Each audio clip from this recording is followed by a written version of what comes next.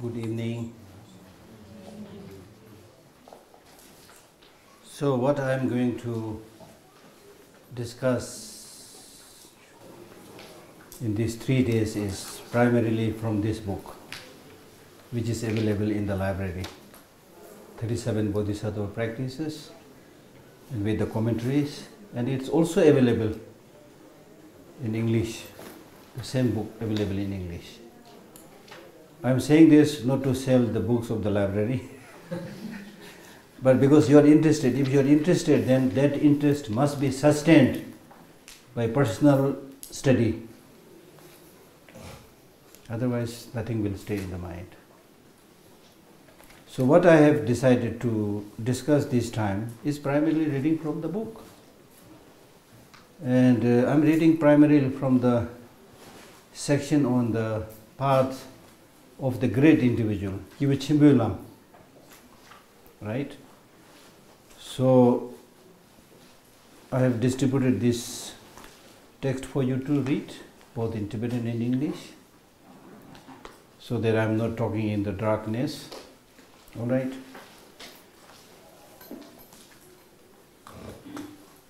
So when we talk about the path of the great individual, we are talking about the bodhicitta.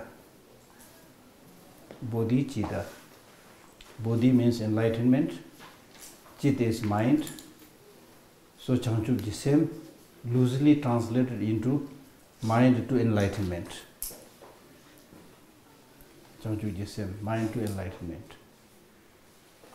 But the explanation of, or the definition of this is, when we talk about bodhicitta, this is something His Holiness talks about, this is something that comes in the Mahayana teaching so frequently.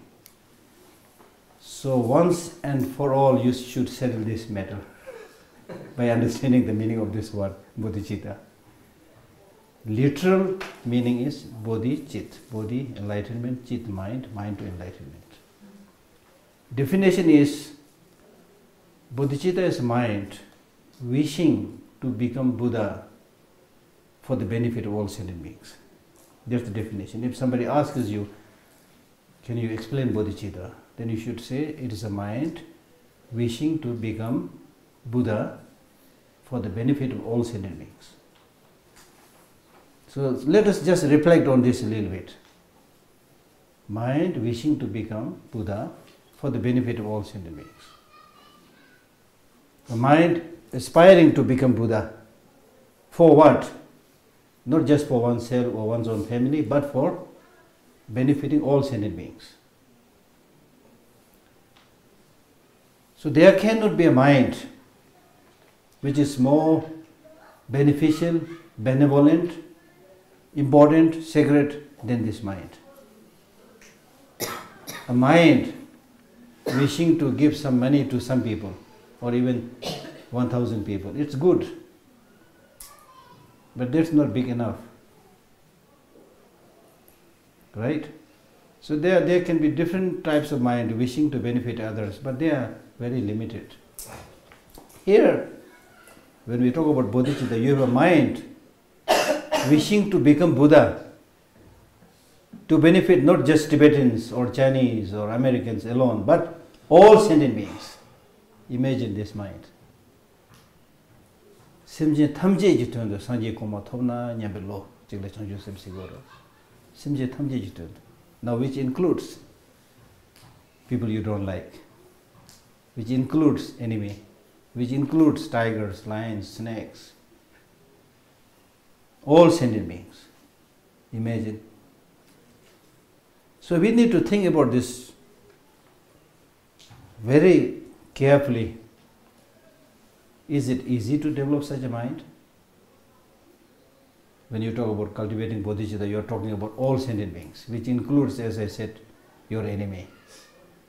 So is it easy for you to include your enemy and saying that may I be able to help you by becoming a Buddha?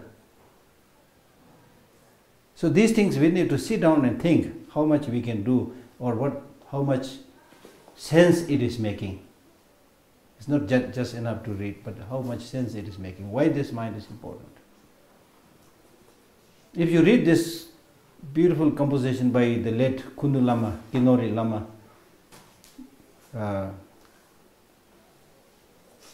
Tempe Gyaltsen, I think his name,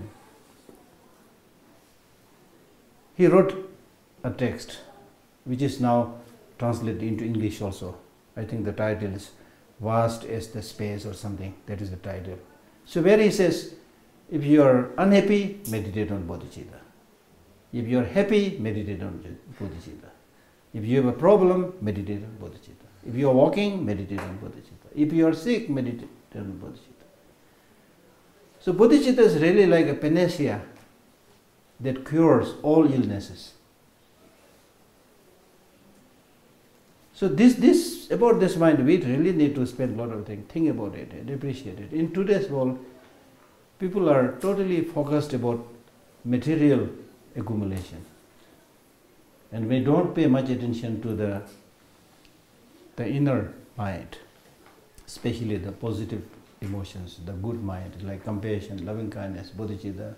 Even in the case of those people who do talk a little bit about it, but somebody who really sees the goodness of this mind, somebody who is able to appreciate, wow, this is really the mind, I must have it, this is the diamond, this is the gold, this is my friend, this is my teacher, wherever I go, this mind is important for me, whether I am dying or sick or whatever. That kind of conviction is not there. We do talk a little bit about compassion, talk a little bit about bodhicitta, a little bit about kindness, but the conviction, as I am saying, this conviction is not there because we are not spending enough time reflecting on the greatness of these minds. As I was saying, today we are all running and running. Everybody is running, everybody is busy. Even to meet somebody you need appointment, right? Everybody is so busy. Busy for what? Not for cultivation of bodhicitta, not for cultivation of loving kindness, not for cultivation of compassion, but to get jangu. Jangu means dollar. To get dollar, to get money, to get material things. Everybody says busy. Bus is too slow, car is too slow, aeroplane is also too slow. We fly, even that you have to run. Why, if I use a bad word, why the hell are we so busy? Only in pursuit of getting material things. We live in a material world. The modern world is a material world. Not only seeking material things, but materialism. Materialism means all problems can be solved by material collections. With this kind of attitude, with the invention of science and technology, we got this habit of following the life of materialism. Now through this way, if there is a guarantee that we get long-lasting peace and happiness, and in fact already now over 300 years have passed since science came into the scene. So by now we should have at least got some sense that yes, we are getting that stability, we are getting that reliable peace and happiness from material collections. If that is there, fine, then okay. Go for material accumulation. But the truth of the matter is, there is no sign. There is no sign that we are going to get that reliable, long-lasting peace and happiness. There is no sign. However much you run, there is no sign that you are going to get that long-lasting peace and happiness. You see. So therefore, when we engage in such kind of practice, or thereby whatever kind of life you want to live, you need to ask this question, or in fact you need to develop this recognition that I want peace, I want happiness, right? And I repeatedly say this during all my talks, do you want happiness, do you want peace? Everybody says, yes sir. Then I ask a second question, for how many days you want peace and happiness? Then normally people smile, they laugh. And by laughing, by smiling, they are saying, Geshe La, when it comes to having peace and happiness, it's not a question of few days, because we want long-lasting peace and happiness as long as possible. Now this wish to get that long-lasting peace and happiness is not something, at least according to my understanding, it's not something that you learned from Buddhism or any religion. It's not something that your parents taught you. It's the way you are born. It's your inner call. So therefore it is really, really important to listen to this inner call. I sometimes say that this is a slogan by which you came into this world, you know. The first thing that the child does after birth is crying. That crying is a slogan. So with that slogan of crying, he is basically saying, doesn't matter he doesn't have a developed language, but by that crying, with that slogan of crying, he is saying, I want happiness, peace. With that slogan, we came into this world. So that is not only your slogan, not only your inner call, but that is actually a good news. With the fact that you came into this world asking for long-lasting peace and happiness is a good news, because that shows that you have the capacity to get that long-lasting peace and happiness, provided if you listen to this inner call and cultivate the positive emotions, strengthen the positive emotions, silence, weaken, reduce the negative emotions. It is possible. But the problem, again, unfortunate thing, the problem is we have this habit of going only after the material physical object, something that you can see, something that you can touch, something that you can feel, and not so much to the inner call, because mind is something that you can't directly see and observe, you know. So we don't do that kind of listening to the inner call or meditation, whatever you want to call it. So this mind is neglected. The needs of the mind is neglected. The need of the body is, as much as possible, we are trying to fulfill the need of the body.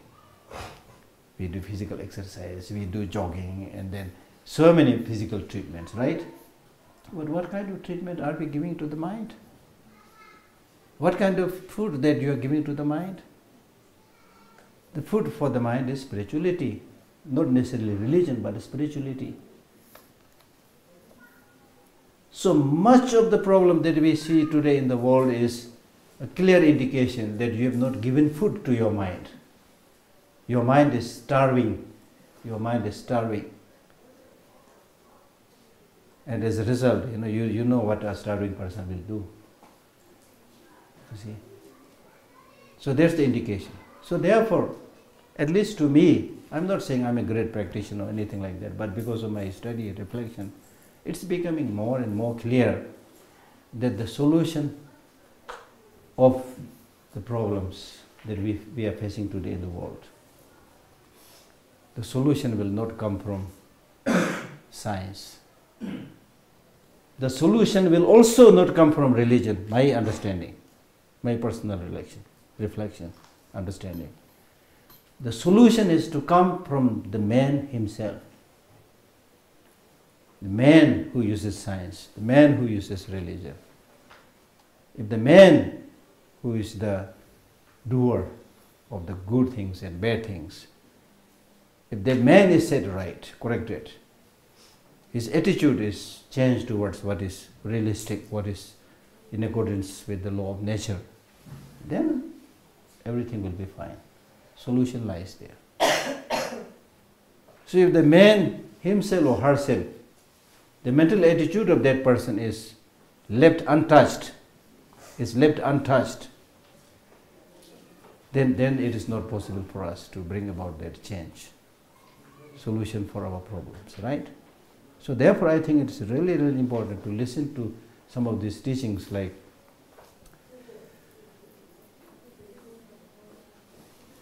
on bodhicitta, on compassion, on loving kindness and so forth. So therefore I have chosen this text. This text you should read. When I became director, then one of the first things that I commissioned to do was publish this book.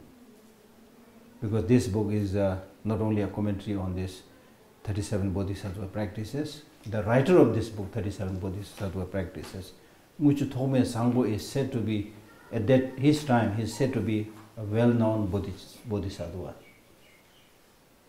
having great healing power, whoever he touches or things like that. Very well-known, great teacher. And then the commentary written to these 37 Bodhisattva Practices by Zadul Rinpoche has written, the commentary in such a way that he has quotations and exceptions from all the great teachers of all the Tibetan Buddhist schools. It's not just one school, So therefore I commissioned this to publish, one of the first book that we published after I became director. And then later on I also urged Julia to translate it in English. So the English translation is also available now. So in that way we are fortunate to have access to these texts, right? So therefore it is really not so much, of importance to just speed through so many things. I want to adopt this style, the style that you should know something, I should know something. Let us sit together, discuss something, so that we know at least what is bodhicitta. So tell me, what is bodhicitta? A mind wishing to become Buddha for the benefit of all sentient beings. That is temperature order.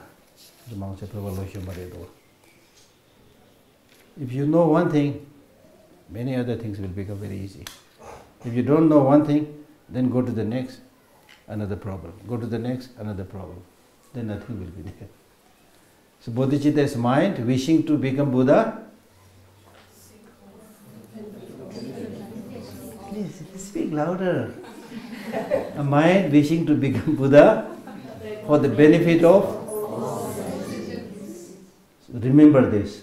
Senje thamje ji tuyendu, sanje ji koma thomna nyambe logic. The problem of Buddha. Senje thamje ji tuyendu, sanje ji koma thomna nyambe logic la changju sem sigres. Very precious. Changju sem jo rimboje, majepa nam cheva, cheba nyamba mejo ne kongne kongdu fevarasha. Churgu So we always recite this during many of our candlelight, demonstrations and things like that. May this precious bodhicitta which I have not cultivated be cultivated if you have not cultivated. And if you have cultivated, ensure that it does not degenerate. I mean, the good thing with this, again, I am not saying I have great experience, but I sense a little bit, the good thing is, the more, and His Holiness says this very powerfully, he says, when you develop these minds like bodhicitta, loving kindness, compassion, you will feel you are completely now liberated from a bondage. You see? I mean, it's so powerful. His Holiness once said this. And what is the bondage? The bondage is your narrow-mindedness, self-cherishing attitude, which thinks I, me, mine all the time. That's the bondage. Completely lost, engrossed, got stuck with small things, my I, me and mine. And it's not only in Buddhism, but scientifically now it is proved that those people who make a lot of self-references, I, me and mine all the time, they are prone to all kinds of illnesses, including heart attack. Scientifically proved now. So therefore, if you expand your perspective a little bit, think about all other sentient beings, or at least all human beings. There is a huge reason there. Why should I think only about myself? Why should I think only about myself? Why should I talk about only myself? Why can't I think at least to start with a little bit about others? What is their need? How can I help them? A little bit smile, to lighten their day. You see? Easily we can do. But we remain uptight, proud, arrogant, stupid, ignorant, selfish, thinking only about oneself, my country, my society, my family. I mean, only talking about that. Of course you can talk about yourself, your family, but only thinking about that. And then fighting, neighbors fighting each other, religious organizations fighting each other, countries fighting each other. Shows our narrow-mindedness. And Shantideva, he says, you don't have to kill people, they will die. That's called wisdom. And that kind of wisdom comes by thinking a little bit broader way, by reading precious books like this. Really. And as I was saying, that we are prison of our own creation. It's not the external prison where you are, imprisoned, but you are imprisoned through your own short-sighted, stupid way of thinking.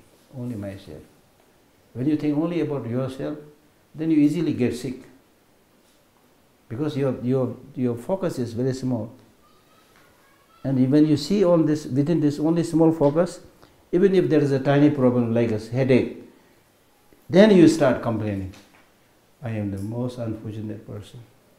Other people are laughing and playing. See, I am getting this headache, I don't believe in a God. If there is a creator God, he should not have created this headache. I don't believe in Buddha. If he is compassionate, he should remove my headache. But still I have this headache. You adopt 100,000 negative ways of thinking and imprison yourself, kill yourself, suffocate yourself. You see. You don't do those things which can cure that headache by going to hospital, taking rest, taking good food. All those things that you can do, you don't do. Just sit there complaining.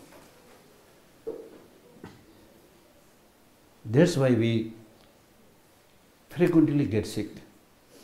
Many people get sick unnecessarily because of their wrong ways of thinking, wrong ways of life. You see. So when you at least appreciate this positive minds or emotions like bodhicitta, loving kindness, compassion, you feel, as His Holiness says, you feel, even if you're able to do a little bit somebody, stranger or a friend, somebody, you feel that happiness. Yes, I did something. I helped somebody and he left smiling and happy. She left smiling happy. What a great relief, you see. And we can all do this. And you will realize this the more you grow older and older. I'm not so much because of Buddhist study probably, but as you grow older, you will start seeing the benefit of helping others. So that's what we are talking about, bodhicitta.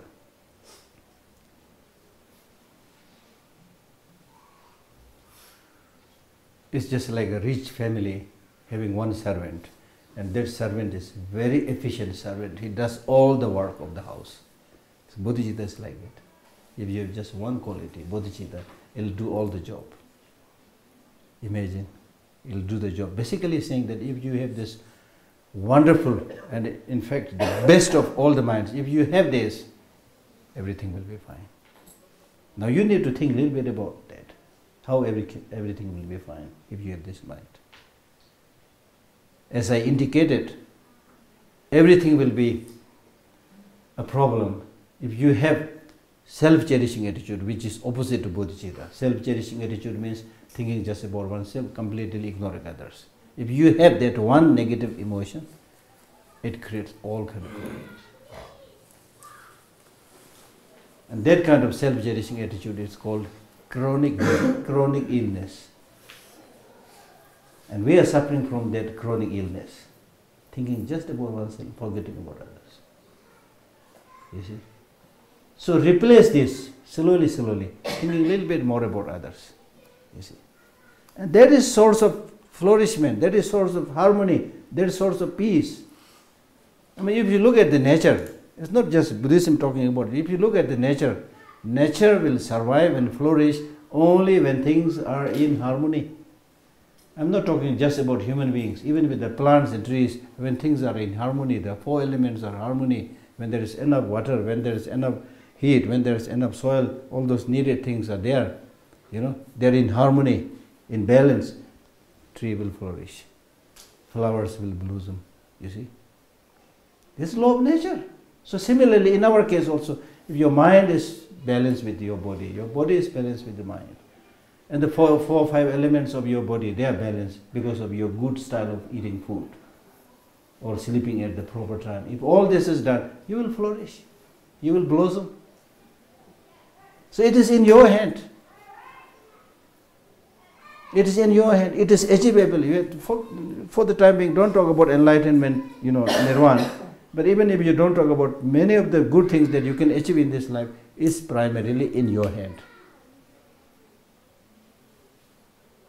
But we don't realize this.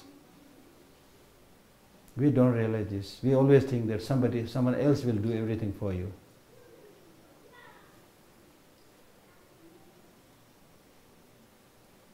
Therefore the Buddha said, self is the master of the self, self is the protector of the self, no one else can be the protector.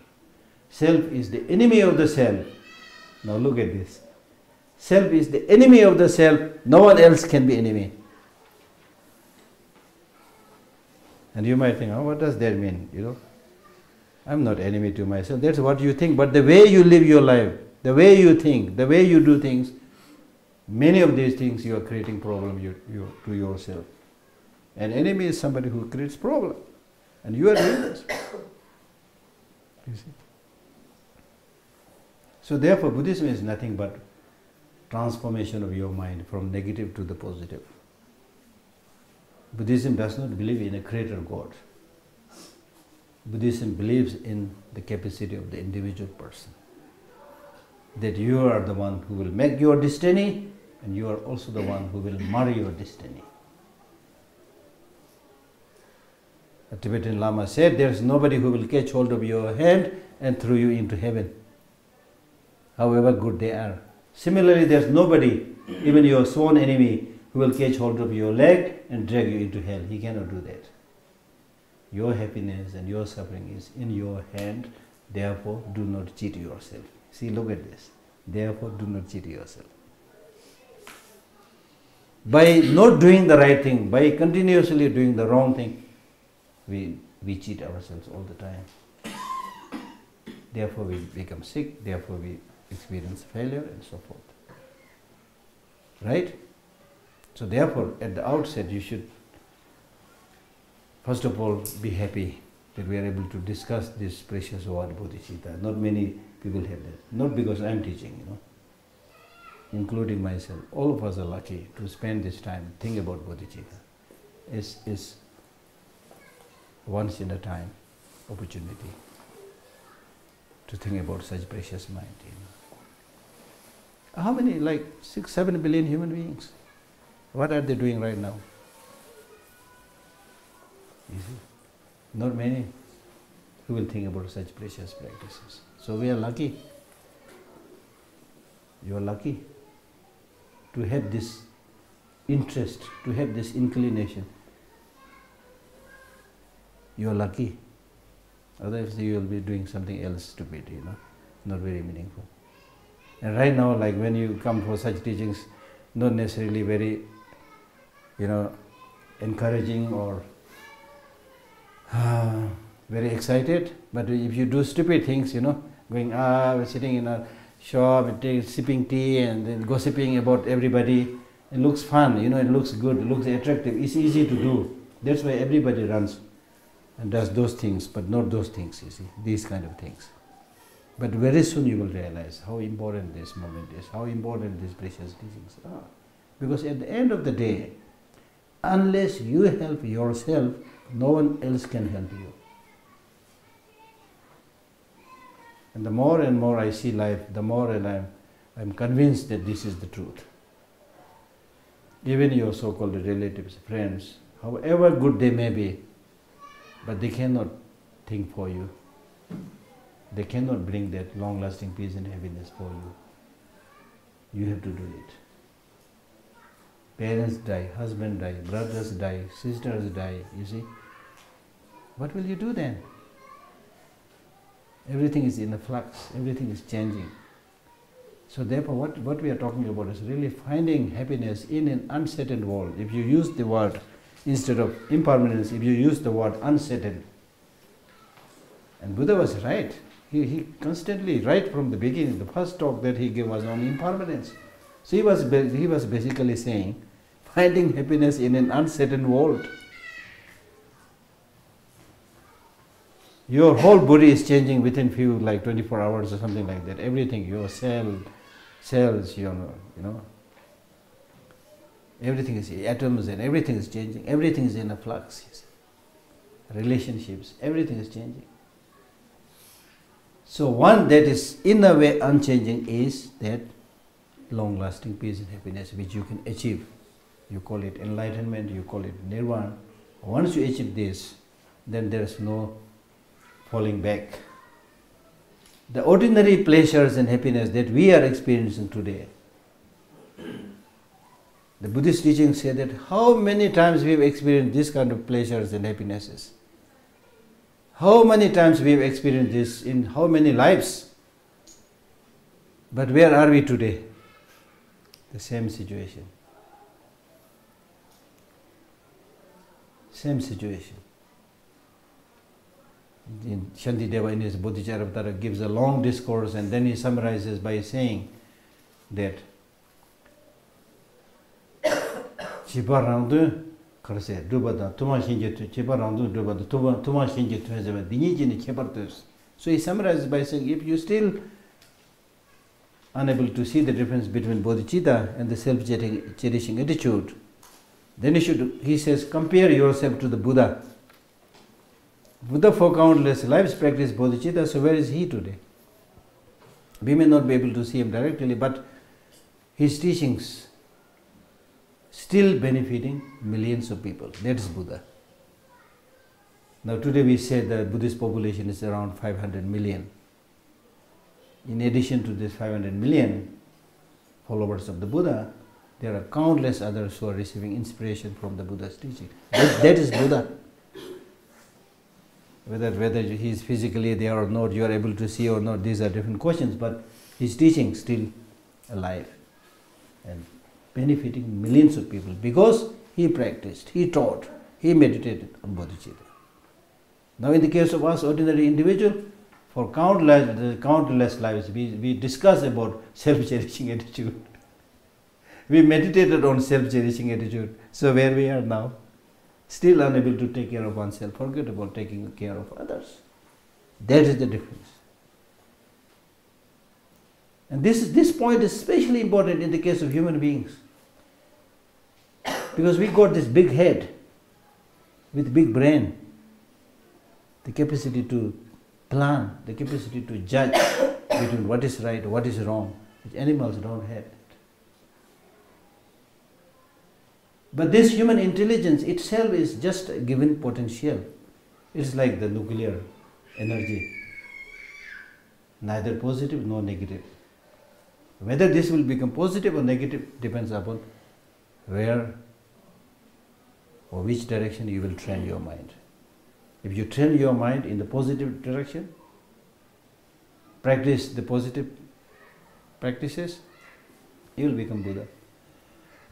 You will become the Dalai Lama, you will become Mother Teresa, whatever. But if you use it in the wrong direction, then Mao Zedong, Hitler, there's a long list there also. See, same person, same human body, same capacity. There is one who, with his life, brings happiness to hundreds, millions of people. Others, just by hearing the name, people tremble. What unfortunate thing their life is, you know. So therefore, it's really, really important to appreciate this great quality of bodhicitta and make a commitment that I will try my best to be of some help, some benefit to other people or other sentient beings. And at the minimum, I should not become a source of unhappiness, trouble for others. And this process of thinking of the mind is really like, you try, I'm talking, you try. I also try sometimes, you know. And sometimes if some irritations are coming, some problems are coming, then I immediately say, oh, some problem, but don't see it as a problem, don't see it as irritation, just face that, talk about that, don't rush, don't get tensed. I advise myself, completely things change, you know. It's not something like unique to the monks or Buddhist practices, everybody can have that feeling, you see. So you can make your day very happy by thinking about these positive things. Your face will shine out. And I need to talk about all this now, you see.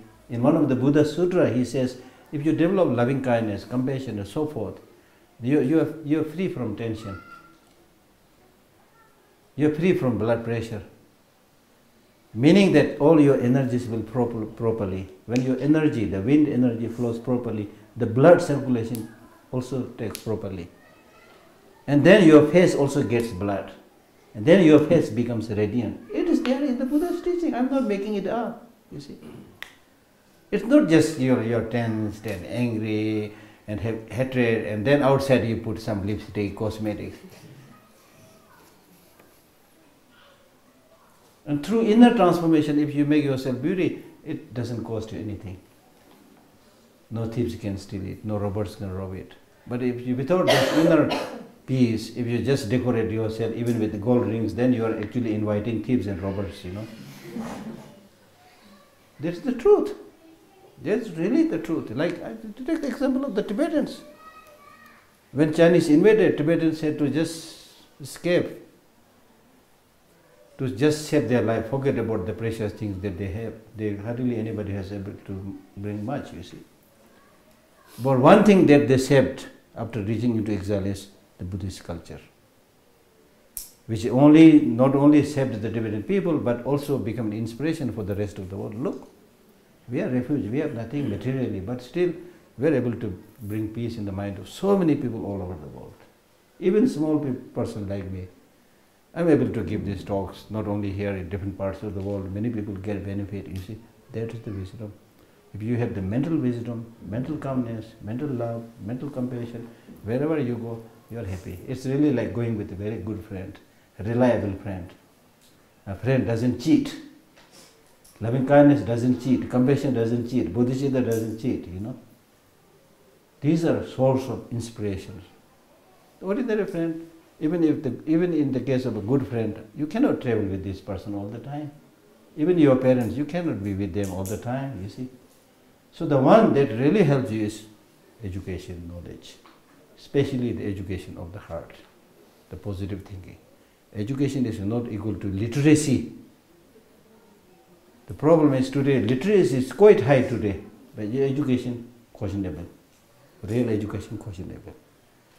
Literacy is there, people can read, people can write, people can be quite eloquent, you see. But real education, especially of the heart, is not there. So therefore we need to talk especially about these qualities of developing the heart. So that's why I decided to read this text. So the first verse is number 10, which is not for this particular teaching, but this is number 10 in the text, so I just put it like that. The mothers who have been kind to me since beginningless time, if they suffer, then what is the use of my happiness?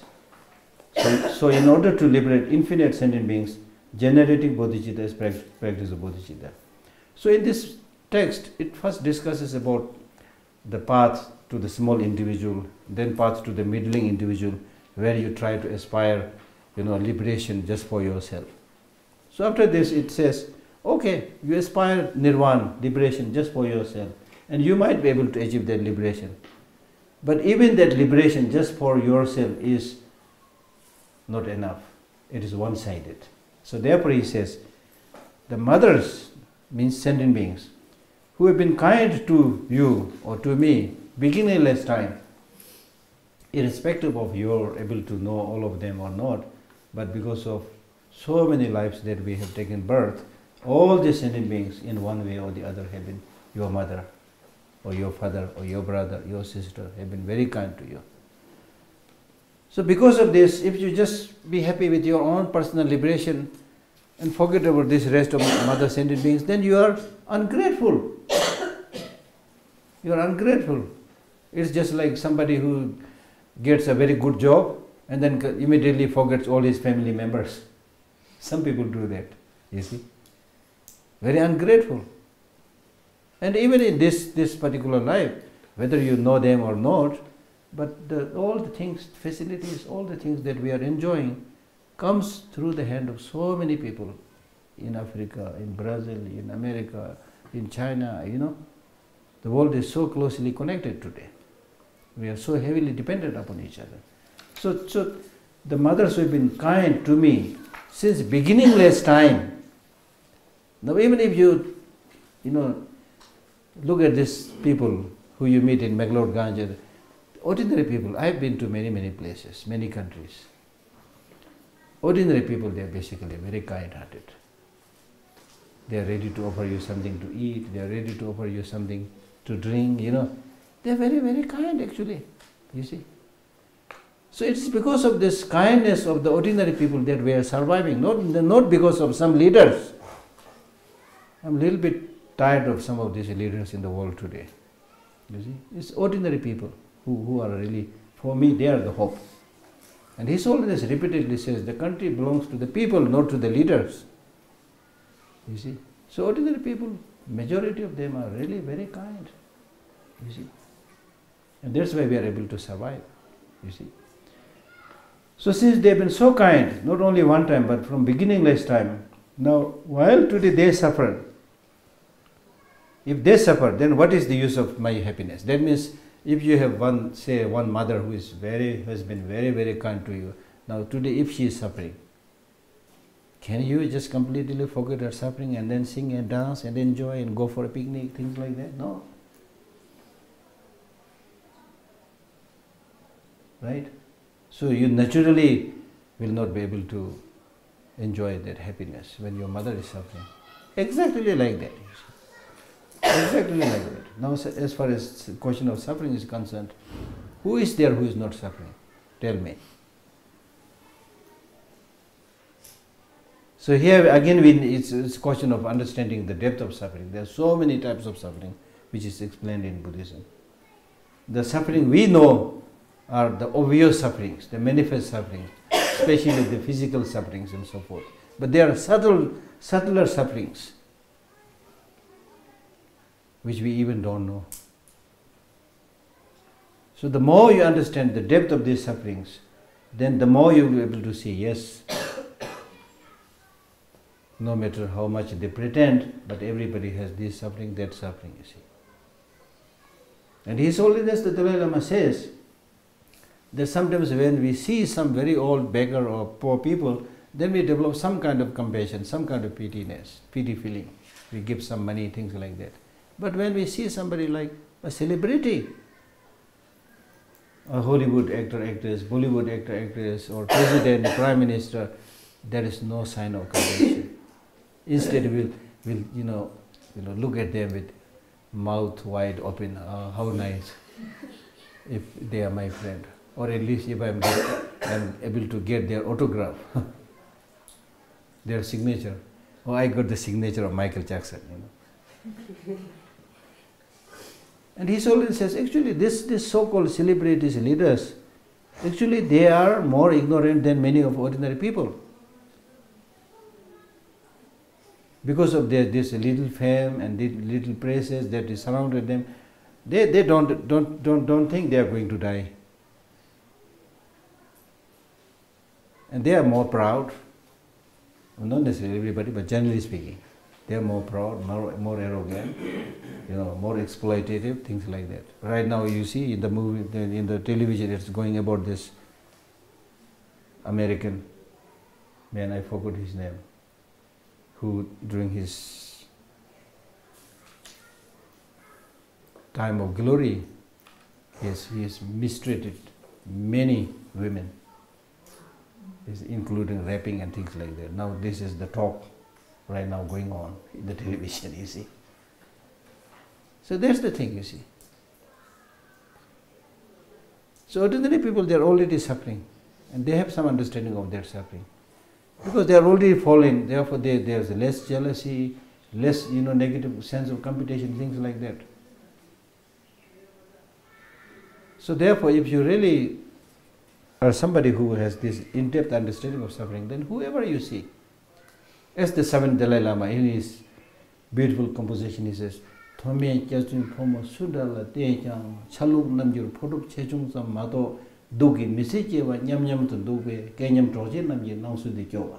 Seventh Dalai Lama, he says, to whomever you see, the higher ones, the lower ones, the lay people, the monastics, to whomever you look, the only difference that you see is their costumes, their manner, their expression, their haughtiness. Apart from this, underneath, they are all same in suffering. They are all same. The whole life is experiencing suffering. In that level, we are all same. So therefore, it says, alas, the sameness of the fate of all these people. Then you feel concerned to all of these people, you see.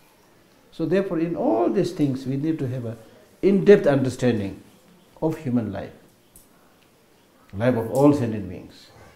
I mean, like, look at your body, Outside it is plastered, and especially if you're young, it looks okay.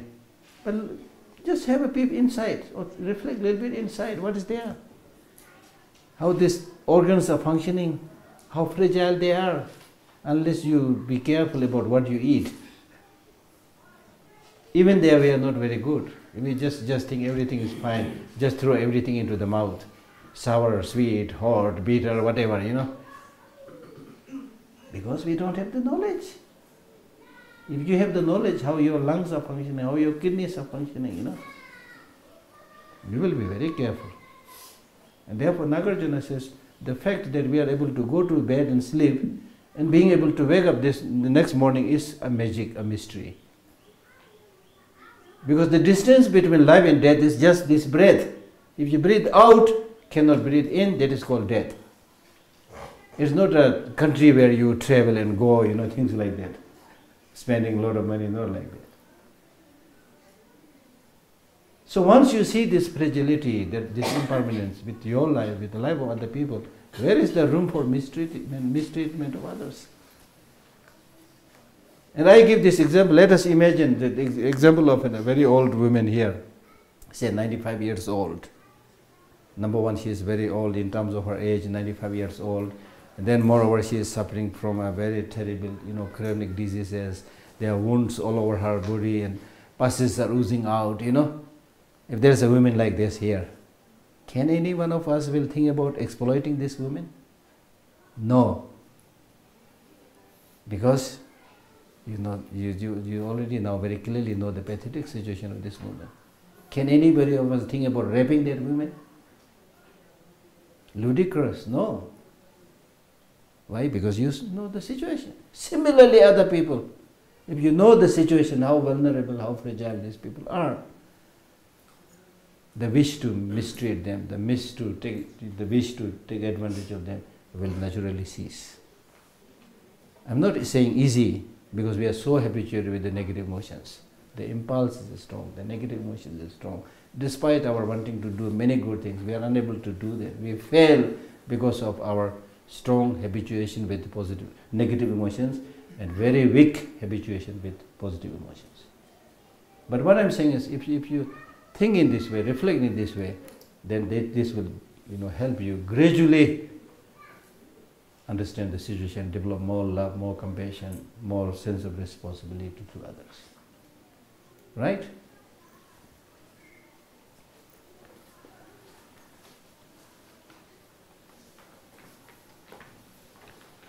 So in order to cultivate this bodhicitta, first you need to cultivate compassion. Compassion is the root. Sometimes we call it like sense of responsibility, laksam or nyingje. Now compassion, the definition of compassion is, it is a mind which thinks how nice if all sentient beings are without suffering. Definition of compassion is, it's a mind which thinks how nice if all sentient beings are without suffering. How nice if all sentient beings are without suffering. Clear?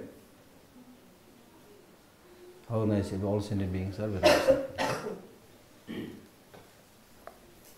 Now that kind of compassion is also developed by seeing the impermanent nature of all sentient beings, by seeing the lack of intrinsic reality of all sentient beings. The more you are able to see the fragility, the vulnerability of everybody, the more you are able to develop that concern. Like again, take the example of these old women. There is more likelihood that all of us will develop some sense of concern, some sense of sympathy, some sense of wishing to do something. That will come there because you are able to see that situation clearly, right? Isn't this a good example? When you are able to see the true reality of that thing, then you are able to develop more of the positive emotions, less of the negative emotions. So again, that's why in Buddhism we talk so much about seeing the reality as it is, right? So the way to develop compassion is quite similar to the way you develop bodhicitta. When you see all these mother sentient beings in a very pathetic, difficult situation. And similarly, when you see that how many times they have helped you, how kind they have been in many lives, then you will be able to develop this feeling of closeness to all these sentient beings, all these mother sentient beings. And then you will be able to develop an uncontrived, an uncontrived compassion. Uncontrived means genuine compassion. Genuine compassion. The more you are able to see that kindness, the more you are able to, like take the example of your present mother, who has been so kind to you for the last 20, 30 years. Now suddenly today she got a very bad disease where she has kind of lost her mind. Okay, and she is doing all the things that she should not be doing, and not doing all those things, which should be done. Then if you are a good son and good daughter of that mother, you will take more care of this mother than when she was healthy. That makes perfect sense, because when she was healthy, even if you don't take care, it's fine, she will take care of herself.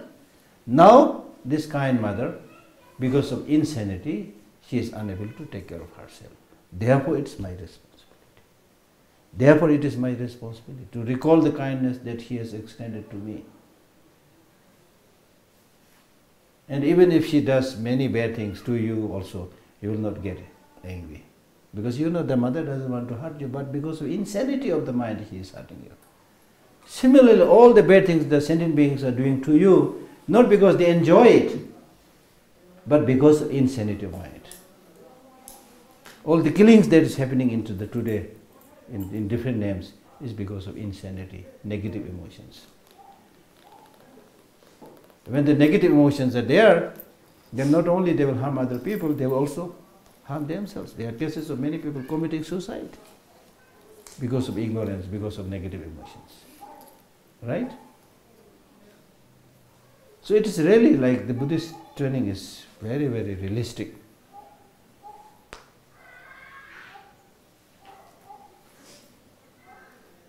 So to develop this bodhicitta, so first you should see the sameness of oneself with others.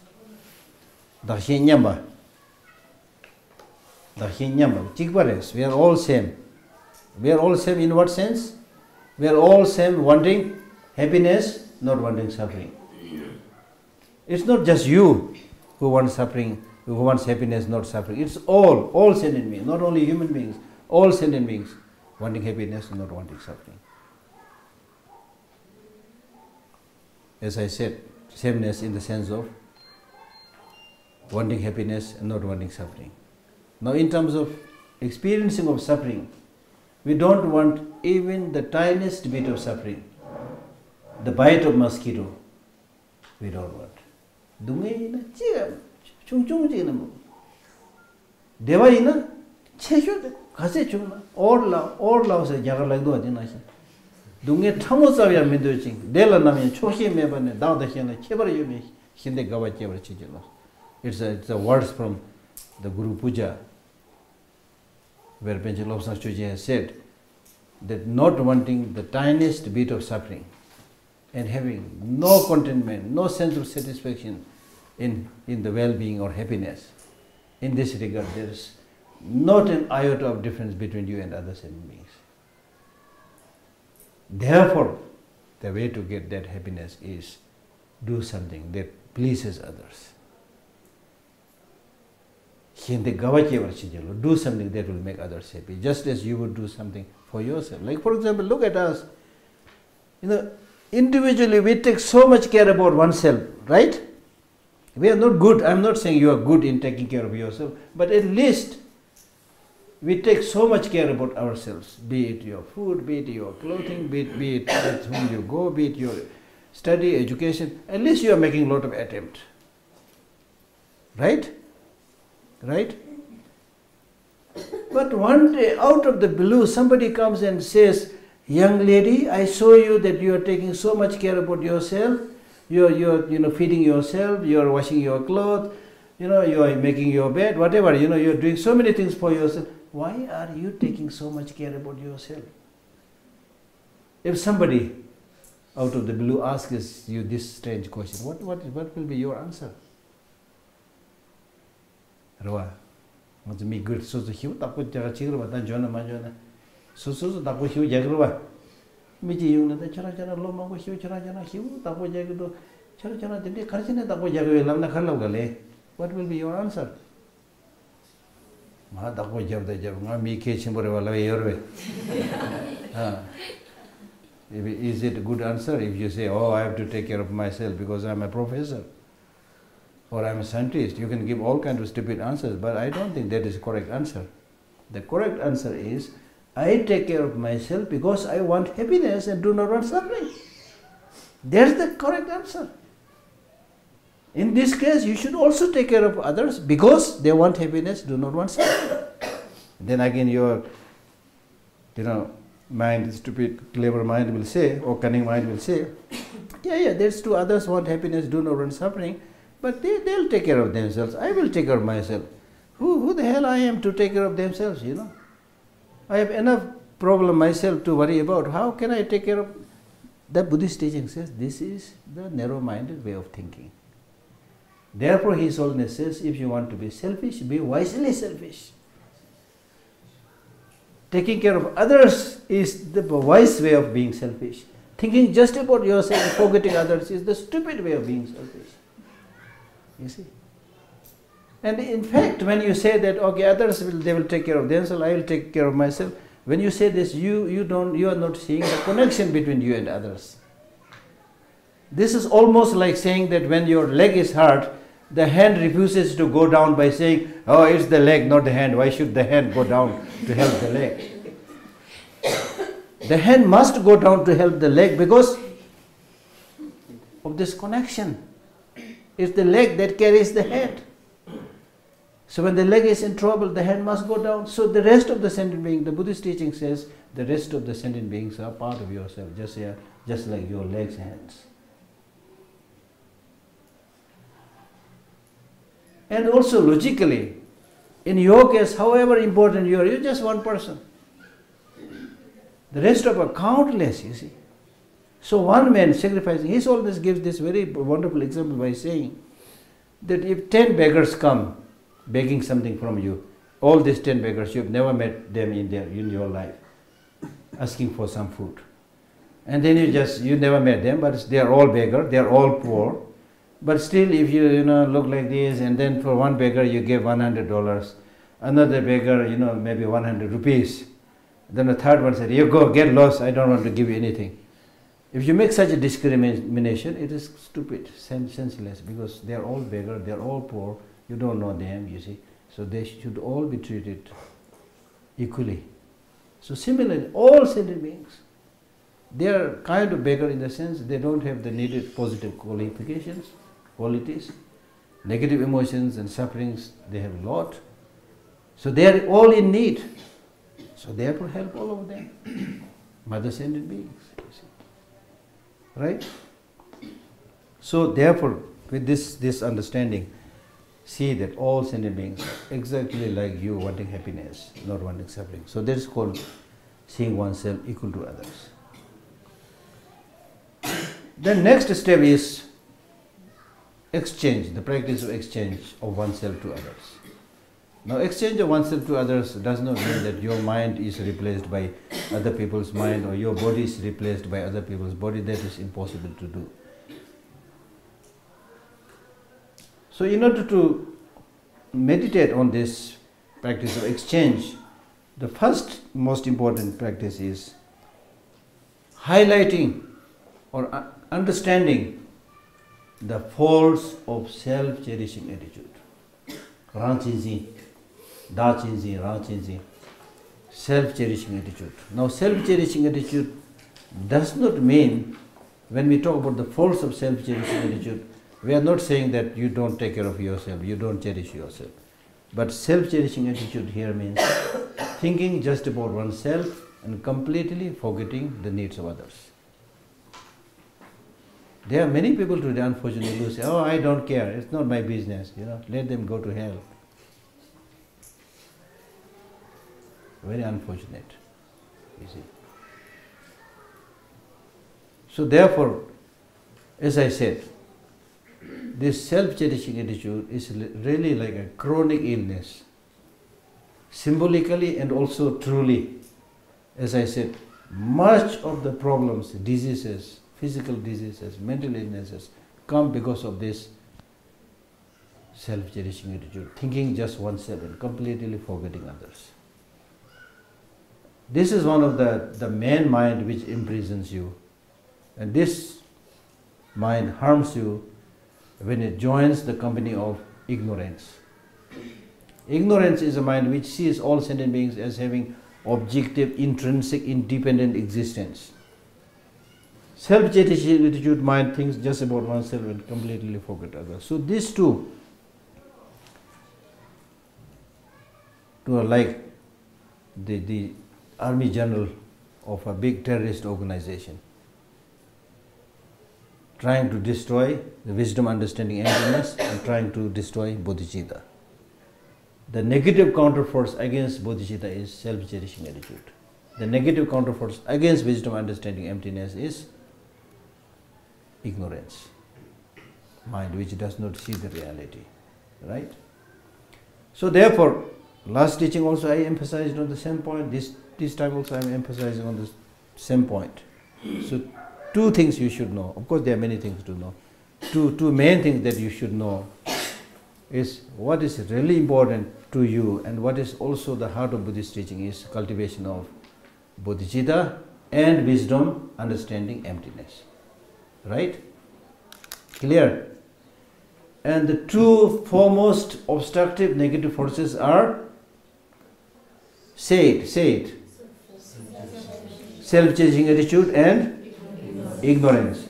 Self-cherishing attitude is the foremost negative obstructive force that opposes bodhicitta.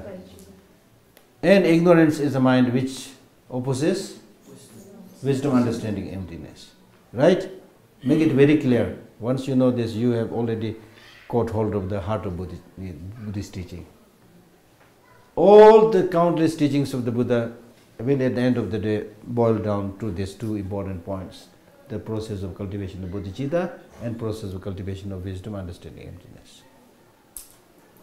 So therefore, when we talk about self-cherishing attitude, as I have already explained, it's a mind which thinks just about yourself and completely forget others, right? This is clear. This self-cherishing attitude.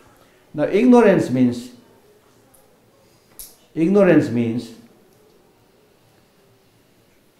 misconception of reality. The reality is that everything is interconnected. Reality is that everything is interconnected, interrelated, interdependent. But because of ignorance, we tend to see things as having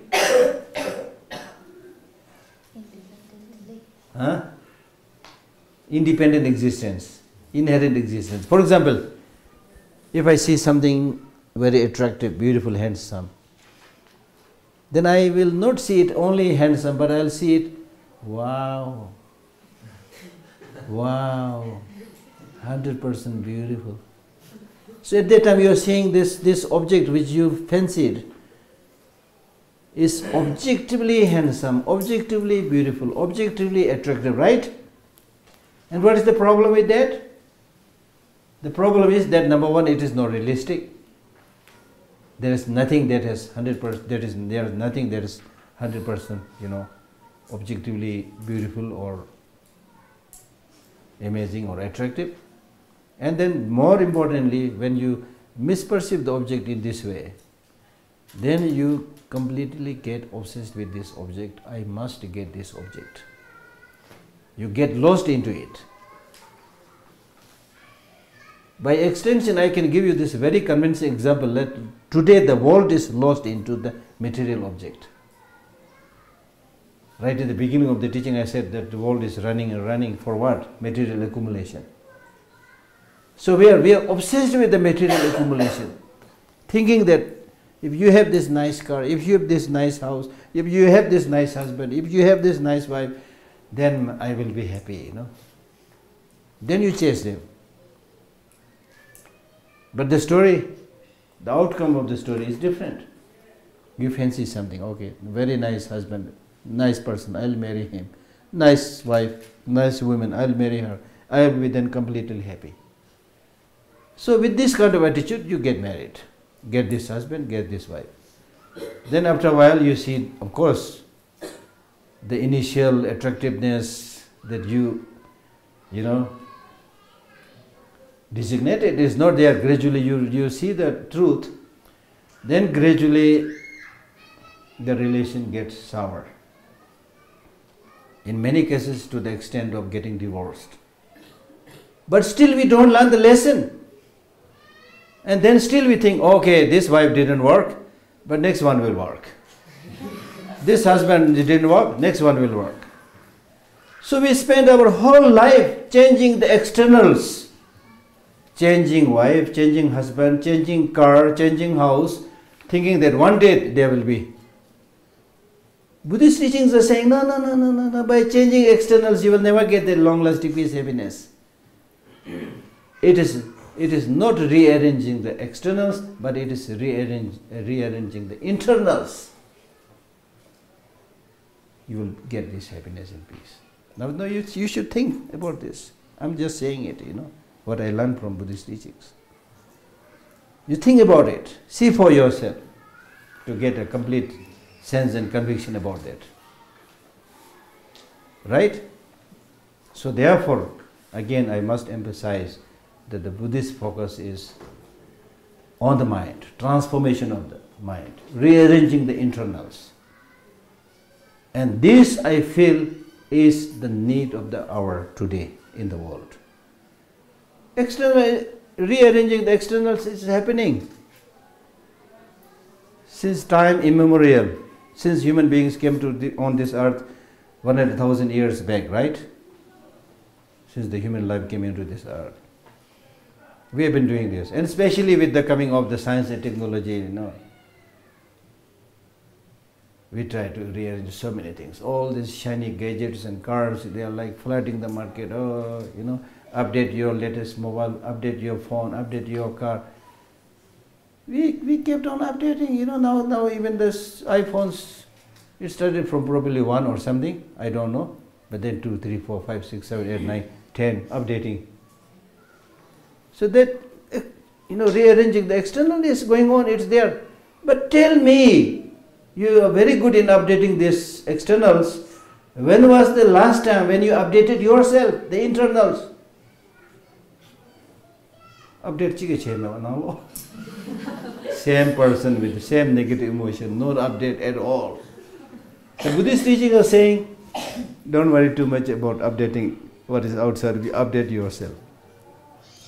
Become more compassionate, become more loving, become more, develop more wider perspective. So the teachings are like amazing, really beautiful. And not only beautiful, but this makes sense in today's world. The world needs it. I'm not just saying this to you. I meet so many people, university students, professors, scholars, writers, and I'm not a particular great scholar or things like that. But when I share this, people listen with like rapt attention. They are able to understand easily that this is true. So the truth is there, but the important thing is practice. And in order to practice, you need to repeatedly think about these teachings. Not only when you attend the session or teaching, but when you are on your own. Spend some time in the morning, do some meditation, little bit of reflection. Charge your battery. You have to very soon go into the darkness, Before you go to the darkness, normally we charge the battery, right? So we need to do this all the time. Then your life will be much, much happier. Much, much peaceful. Even if the whole world is in turmoil, still you will be able to remain in peace. Not because you have no concern, no sense of responsibility. You will show your concern, but you will show your wisdom. There are things that you can do, there are things you cannot do. As Shantideva says, if it is something that you can change, don't worry because you can change. If it is something you can't change, no use worrying because by worrying you can't change it. And I am amazed to see that the same kind of teaching is found in the very ancient time in the Greek teachings. There is a prayer called Prayer of Serenity. Prayer of Serenity. That Prayer of Serenity says, give me the wisdom to face those challenges give me the power to face those challenges which I cannot change. And give me the wisdom to change those which I can. And give me the wisdom to know the difference between when I can, what is it that I can change, what is it that I cannot change. So the same prayer is there, according to many, wisdoms of the world. But most of us don't realize these things. So we get stuck for small things, We never, it's very difficult for us to come out of suffering. Because that suffering that you are experiencing or you've been experiencing for a long time, it is suffering in many cases. Sometimes you don't know. Sometimes it is suffering, but it's better for you to live there with that suffering which you have some idea, which you are familiar, then go to this unfamiliar terrain. Maybe very good, but still you are not familiar, so you don't feel like going, you see. So we stay in the same kind of comfort zone, you see. So therefore it is really important, to adopt a little bit open-mindedness, to embrace the reality. Because normally it's not easy to change, because as I said, the root is self-grasping. Everything that you do, it may be wrong, it may be mistaken, but still you think, because it is something that related to me, it is something that I do, therefore it should be good. And we are scared of change. So it's important to really a little bit open up, think, and then embark on those new courses of life, new directions. It's very important. And I always give this example of smelly socks to prove that how much we are addicted to anything that belongs to oneself. I give the example of smelly socks. When it is your smelly socks, it may be old and torn out and smelly. Still, because it's your sock, sometimes you bring it to the nose.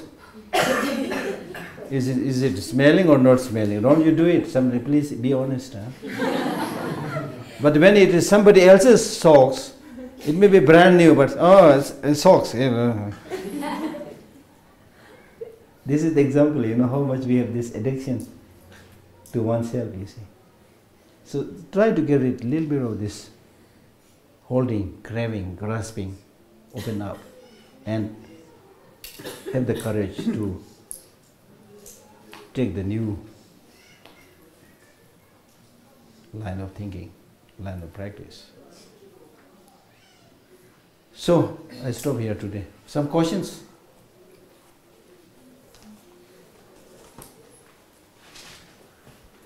Some questions. It's important to interact.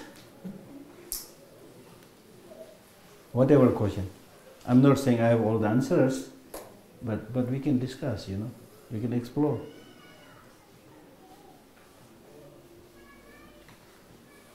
it is important that Buddhism makes sense in today's world. So in order to help Buddhism make sense in today's world, we need to discuss. Don't just accept it because it is your tradition, especially for the Buddhists. You know, it's not good to say this is my tradition, so therefore with, you know,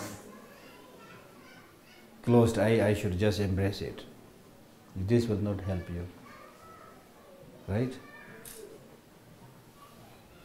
So don't hang on to the smelly socks, right?